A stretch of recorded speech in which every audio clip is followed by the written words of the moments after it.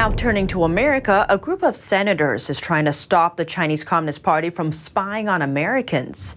This as high-profile espionage cases emerge and a major decision by the Biden administration comes under scrutiny.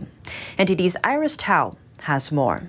That's what Senator Rick Scott, along with 5 other Republican senators, say their latest legislation is trying to do. Of sending spies to our country to steal sensitive research and trade secrets. Following earlier discussions on China's threat, Senator Rick Scott on Thursday introduced the Protect America's Innovation and Economic Security from CCP Act. It aims to re-establish the China Initiative at the Department of Justice. The program, established in 2018, seeks to prevent spying by the Chinese Communist Party on American soil. What the Communist Party of China is doing is they want to control our lives. But the Biden administration ended the China Initiative in February, replacing it with what it called a broader strategy. These efforts are really just the tip of the iceberg. The call comes amid heightened alert on the long arm of the Chinese regime.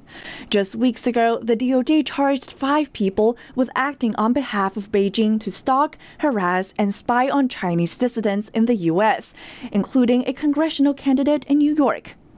For decades, the Chinese Communist Party has targeted, harassed, and threatened U.S.-based Tibetans, Uyghurs, Falun Gong members, and pro-democracy activists.